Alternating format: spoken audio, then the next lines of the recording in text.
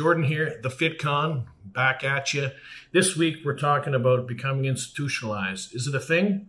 Well, yes, it is. And I'm here to tell you about it. You're going to have to distract yourself from the glare from my glasses. I need them to read. And I got a few notes here this week. If you're checking out the shirt, Omerta Mia Clothing, love the brand. Says enough just reading it. Anyways, let's get into her. Okay. Becoming institutionalized, is it a thing? I'm sure you've seen the Shawshank Redemption end of the movie. They let out, Buddy gets out, ends up hanging himself because he can't hack it in the real world. Is that a real thing? Yeah, it is. Realistically, it's a clinical psychology term, basically, institutionalized syndrome or institutional syndrome, basically. It's where having spent time, so much time in usually the nut house or prison, where you basically lose, your concept on time, space, your body, your psyche, everything gets altered, usually in a negative way. And that affects people differently. Some people go right off. That's why you see the recidivism rate. One of the reasons it's so high, which is guys going back to prison, is because they get out. Holy fuck. I've been in 5-10 years. I got, when I went in, life was like this. Now it's crazy. Everyone's doing this and that. And I got to work. I got to get a job now. I got to try and find somebody to love me and date me. There's a lot of stress when, the government's been taking care of your ass for the last period of time. Now you're out, generally kicked out with nothing because you're not making money in prison anymore. It's not like it used to be where you're getting paid per day. You're basically surviving if you're in there at this point. You're getting out with nothing. You got to start up from nothing. And there's just a lot of stress in that, right? And some people just can't hack it. So why is that?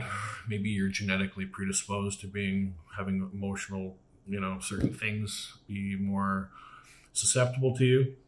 Maybe your life circumstances before prison, how those, maybe you had a good life and you went to prison and been victimized for 5-10 years. You might get out the shell of a person you used to be. Right? Or you go in there as a kid, a little young punk full of piss and vinegar, make a name for yourself, maybe pick up some bodies in there or fuck somebody up, turn into this, live into your prison persona. And when you get out, you don't know how to hack it in the real world where, the things that are considered rules and the politics of jail don't really equate to real life. When I got out, the first time I was only in there for 2.5 years. It didn't really faze me too much. Sure it did, because I, to a degree, I was ended up in the max and guys were getting lit up and done in every fucking day in there. So you can only live with so much of that, waiting for the doors to crack and someone to come in and shank you for no reason or whatever, right?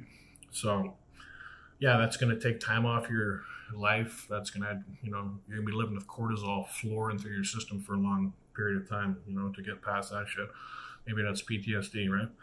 But then the second sentence, 9 months later, 3.5 more years, ending off in minimum security. It's not that violent, not that crazy in there, but you're still, packed in there like sardines. There's overcrowding, double bunking. You're in a cell that, like this by this with another guy living right on top of you.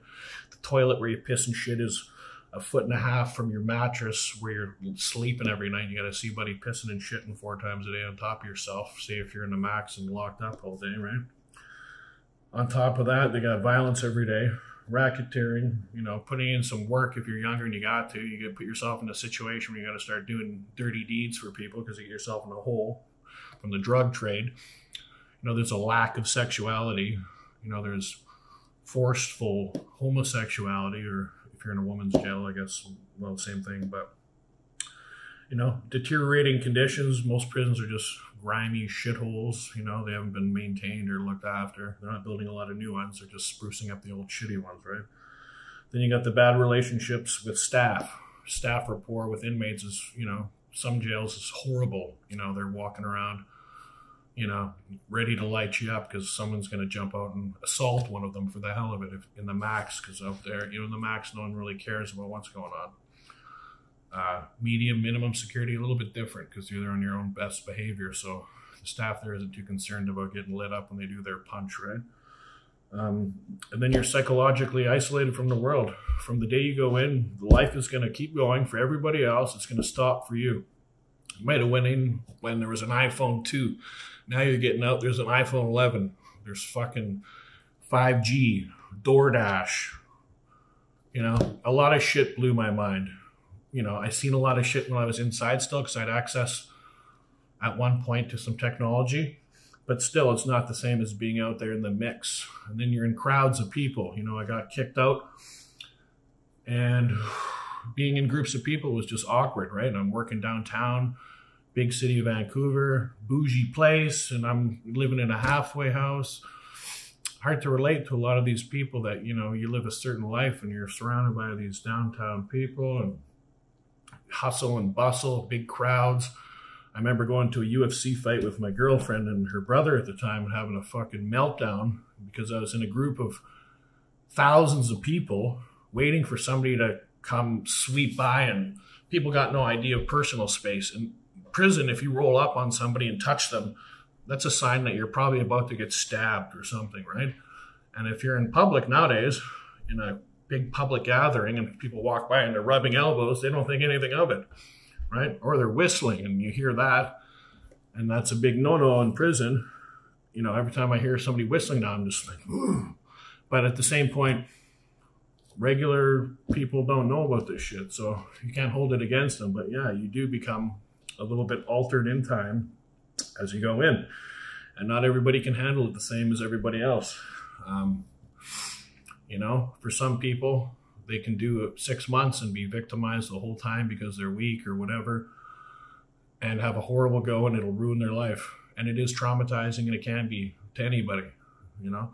And there's guys that can do 10 years and hold it down and get out and just fucking flip the switch, and you go back to reality. You know, I got out. I only did 6.5 out of my 9.5. I got 3 years on parole, so I'm not fucking done yet. But do I want to go back? Hell no. I'd rather be dead than go back. But at the same point, when I was in there, I didn't look at it like my freedom and everything had been taken away. I chose to live a lifestyle. I didn't seek out, you know, any kind of easy way out. You know, I wasn't born into the lifestyle. I chose to fucking sell drugs and get into that scene, and I fucking enjoyed it. And when I got busted, it was well needed because I was not on a good path, and I probably wouldn't still be alive here today making this video if I was still doing my thing out there. So for me, I looked at it like an opportunity to change, grow, and have an experience. And I sat in there for 6.5 years, and I went to school almost every day in my cell because they won't give you schooling if you want to do anything above high school in Canada. That's how lame it is here. So I took it upon myself to get my own education through the mail, through a school, the ISSA, who would certify personal trainers through mail correspondence because we didn't have internet access. And I did that the whole time. I wrote to people all the time. I journaled. I drew. If I could have played an instrument, I would have played, but I worked out like a motherfucker too. Hours a day, every single day. I took no time off. And I became so strong and proficient in calisthenics that when I got out, my body was like a sponge when I was able to get into the gym and hit some real free weights again. You know, I wrote a book basically outlining my FitCon system of training when I was in there, which is calisthenics based with, you know, additional auxiliary weight included exercises, because we used to have water bags or use another body, not a dead body, your cellmate's body for body weight. If you were left with a dead body in your cell, you'd probably use it if you needed to, but you know, that's not going to make it. They do a punch a few times a day. Bodies don't sit around. So yeah, you're using books, you're using water bags, anything you can get for weight when you have none. So you got to be pretty creative, resourceful, and that's, you know, what's going to make a good inmate. And when you can get out and not have the emotional trauma destroy you from being, you know, subjugated and sitting in a prison cell in shitty conditions for X amount of years, where the focus is not on rehabilitation, it's on punishment and treating you like fucking shit until you get out. That's just the way it is. If you can kind of hack that, you can get out and have a good second chance at life. You know, some guys, you know, they can't. They can fall back on what's familiar to them, and that's going back to the game, the lifestyle, the crime that got them in there, so they can go back and get those, you know, square meals and a bed to sleep on, and, you know, be told what to do and when to do and when to do it. For me, you know, I hated it. But at the same point, I looked at it like, they're not taking my freedom. I'm free in my brain. I'm free in my heart. And you could have me in the fucking max for the rest of my life and I'd still be a free man. But once you admit that you're not free, you know, getting that victim mentality, you know, unless, say, you are a guy that's maybe got picked up on a bad murder beef or something that you didn't do and you're serving time for charges you didn't do. And I know guys in there too, my own one, Selly, and a couple other guys that did big beefs for other people and they didn't do them. So for those guys, the psychology is different. You're serving a sentence for something you didn't do. That would be a hard thing to swallow. For me, I put myself in there, so I'm like, yeah, okay.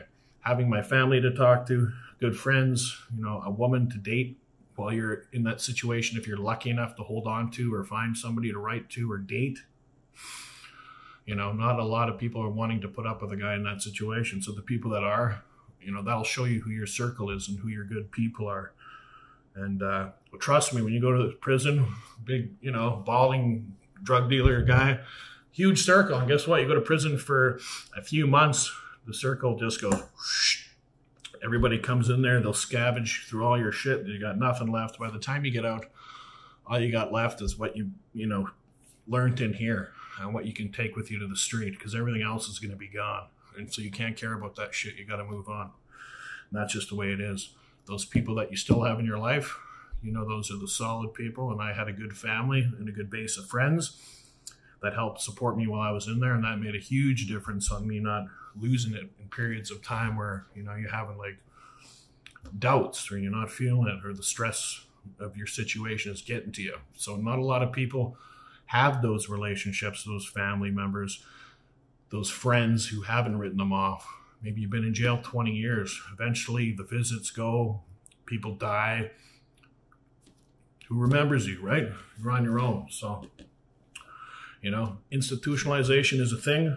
You know, most guys, unless you're picking up double, triple lives, are going to be getting out at one point in their life. So how crazy do you want them to be when they get out? There should be more of a focus on, you know, mental health in there and getting guys ready for real world, not just kicking them loose with a bag full of shitty clothes and, you know, $5 in their account. That ain't going to get you very far. You know, for the guys that do get out and get their shit together, you know, give them credit. It's not an easy thing. You know, the odds are against us, right? There's, you know, 5-10% of guys get out and stay out. And that's just the world we live in. So while you're in there, hold it together. Don't become institutionalized. If you're in there long term, you know, get in that psyche that you're not going to let them break you, and do what you can do. You know, prison ain't a pleasant thing. Ideally, you don't want to go. So, you know, don't make those choices.